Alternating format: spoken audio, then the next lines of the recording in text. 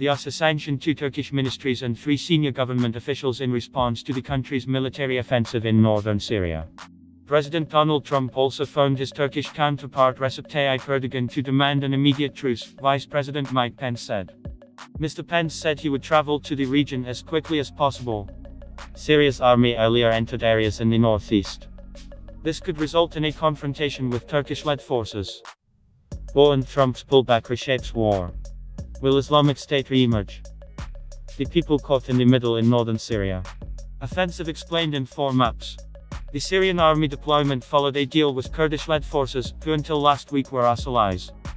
Turkey says its offensive aims to push Kurdish forces from the border region and establish what the government in Ankara describes as a safe zone. With a safe zone reaching about 30 km, 20 miles into Syria, Turkey wants to resettle up to 2 million Syrian refugees currently on its territory. Many of them are not Kurds, and critics warn this could lead to ethnic cleansing of the local Kurdish population.